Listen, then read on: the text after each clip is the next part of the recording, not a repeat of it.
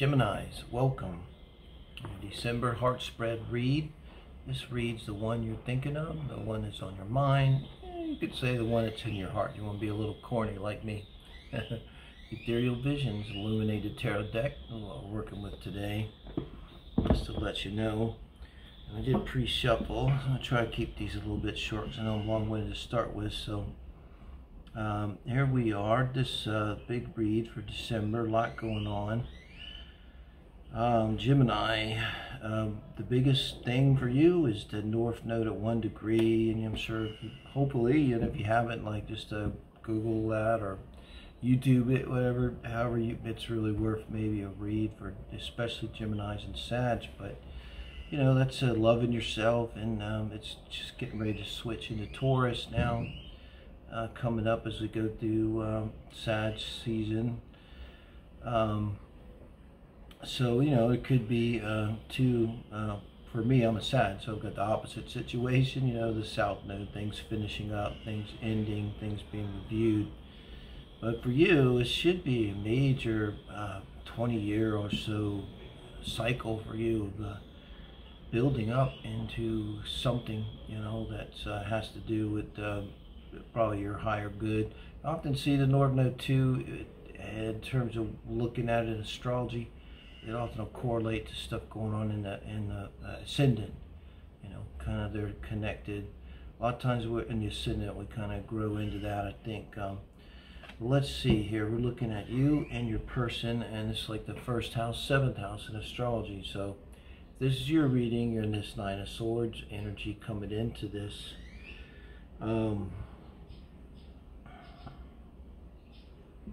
I think this is energy of still being stuck, and you gotta, let me see if you can see that. I hope it's clear. I can't really tell till later, but I just want you to be able to see it. So this is, you know, it's 9, it's almost 10. This is ending. It's going to be going on for a bit more. I mean, significantly, like on the 4th, you have the eclipse and the solstice, of course, on the 21st, but this could be a time where we're really dealing with the last vestiges of emotional energy around love and relationships. You know, things haunting us. You see, they're kind of like ghosts, and you're awake at night, like literally like a nightmare energy. I could see this being something just about over, and I see the 9 of Swords significantly. I always see it as dealing with the energy, so it's actually good, not to just put a spin. 8 of Swords, okay, that just sucks. But 9 of Swords might, to me, I don't know, Cancer Moon, at least you're feeling the feelings, which I think always leads to a good place, even if it's really unpleasant right at the moment or in the near past here in terms of relationship. But certainly tough energy to go into a relationship with, which is how I read this. Now, the one meeting you is an Ace of Wands energy. Think Sun, Moon, Rising, and Venus. I'd be very surprised if they didn't have some fire energy prominent. Of course, Aries and Leo and Sagittarius energy. And I kind of have to wonder, with you being in this 9 of Swords, and the fact, you know, this Ace of Wands, it's a little bit peculiar. It's like they're offering too, like, I see someone offering like some flowers or something. But it's kind of like a gesture when you send the flowers. I mean, not to speak badly of people that have been together a while, but it's usually not something you do for. At the beginning, you'd send a random flowers. It's something like that. It's some kind of gesture, and it's definitely them coming to you with something and taking action towards you. I don't necessarily see it as bad, but, you know, I mean, you're kind of in a vulnerable position, you know, and stuff. You know, it'd be hard to think that there wasn't some commiseration involved. Now let's look at, for you on their part, wow, the 6 of Cups energy. So the way you're feeling towards them, I don't necessarily read this as oh, they're soulmates or anything, not yet. But I see that in astrology, you know, so if you're into Synastry and you're serious, let me know. I do love to do Synastry. But this is just feeling really good about when you're with the person, feeling really emotionally connected, and it feels like safe, and it could be like Moon on the AC, moon on Pluto can weirdly feel like this, you know, like you just kind of, particularly if you have other, you know, good aspects going on with Pluto in your composite or synastry, just really deeply connected to a person emotionally. So this means that the way you're feeling about this particular person goes way beyond the sex. And I mean, this could be somebody coming in and popping it, you know, right out of the chute too. Could be that energy. But, you know, this is not exactly the response of someone that just had a good time. You really felt something with this person strongly. And, you know, could imply that you felt like a sudden recognition. You know what, maybe you're, I'm not saying you're or, I'm not either, but sometimes I do on the first time, if it seems right. But maybe they just hit you just right with this Ace of Wands and you pop like a balloon, you know. And then they kind of open you up and you're feeling emotional to them. Now it's very interesting that this is Wands here. So they come in with the Ace of Wands. And now the way they're feeling towards you here, Gemini, is the Nine of Wands. That's not defensive. When you put it together, you get the Ten of Wands. I hate to go this way, but it's just, this is like an affair. You know, I say I hate to go this way because I want to be like Jerry Springer, but shit happens, you know, we're adults. And if it does, it does. There's all kinds of things there. But, you know, you may have been at that point the single one, and they were the person, because this equals 10.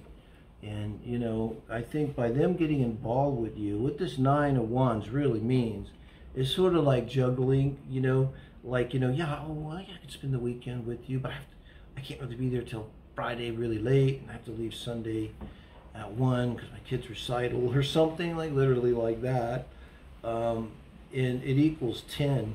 And already I get the feeling, I'm going to look at the rest of it here, but I get the feeling here already, probably this person this activity will definitely put pressure on them to end a relationship. It does show me too, 9, that they're very active with you. If they're telling you, yeah, I want a divorce, I want to, you know, they're probably telling you the truth because they're really giving a lot of energy. But I think another thing to keep in mind, if you're on a 6 of Cups energy, I think it's fantastic. I think that's fantastic. This is the position of how do we feel about our person. Now, the 9 of Wands there, it's not fantastic, but they are looking at you.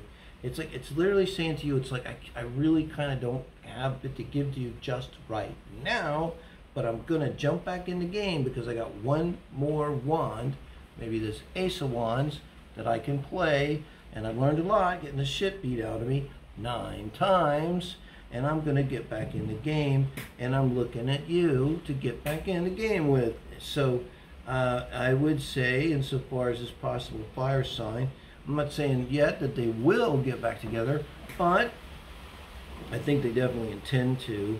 And Sag is the king of this. You know, if we did everything we intended to, well, it'd be perfect. Queen of Swords, the overall energy, guys. I tell you, I'd give this some light meaning here. I think it speaks to this 9 of Swords here. I think that's where you're going to end up. Maybe you are the Queen of Swords.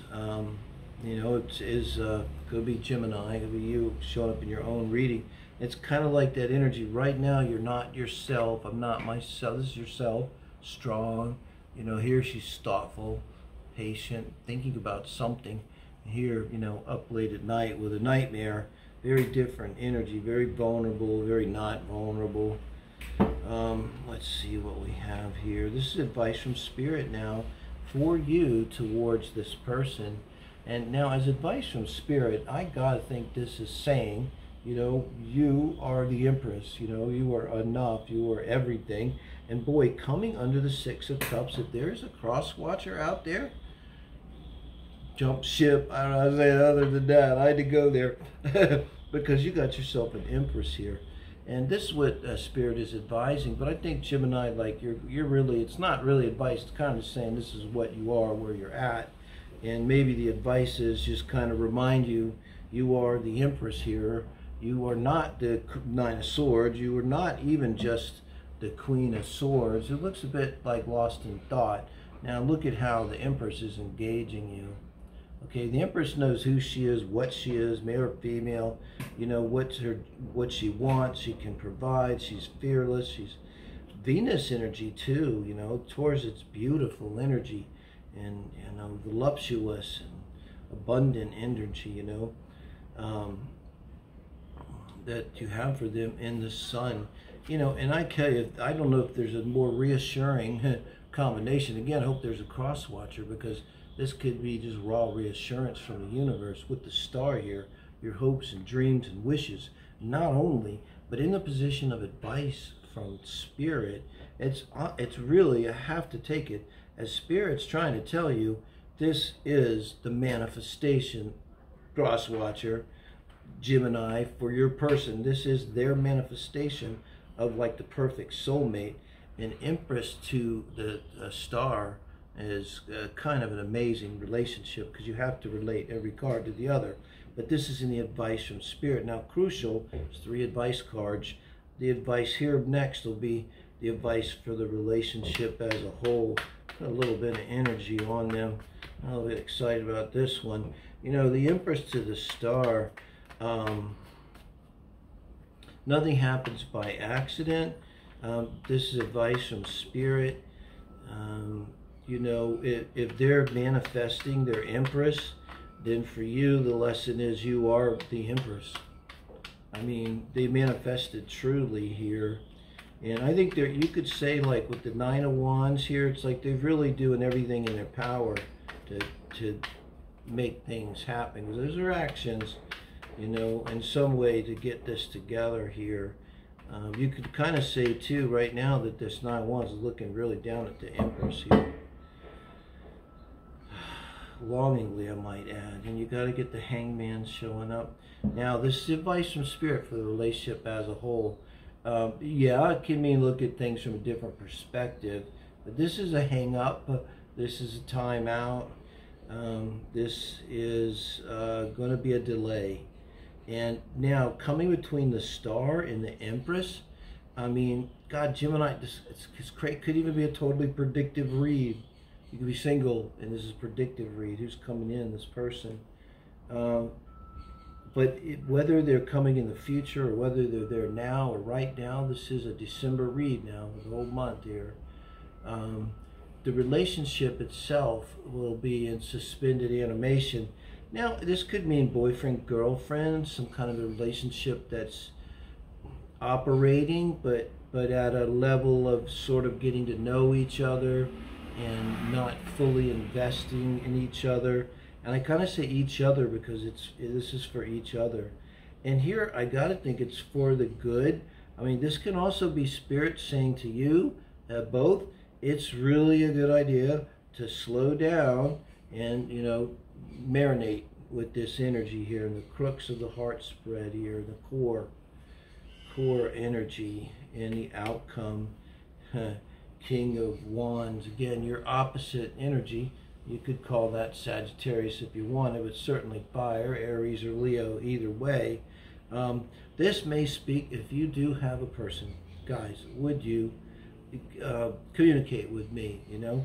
Do what Geminis love to do by archetype, and tell me what your composite chart AC is, and or the Sun, too, is important. Is it not a fire sign ascendant in your composite? Possibly Leo, possibly Sag, most likely. Possibly it's in the 5th or the 9th house, or in Sag, or in Leo. So let me know, guys, what you think of this. Give me a like, thumbs up, share, tell a friend. If you can think of anywhere to share this on social media, please do, and help me out if it resonates. And if you haven't subscribed, please do. World on the bottom of the deck. Well, there you go. That's what it's going to be like when you start a new relationship. This could end up in marriage. It's going to take some time, but it's going to be romantic and sexy and fun and real. With the King of Wands, he ain't playing. He's just on fire. So you guys probably light each other up, okay? So thank you, guys.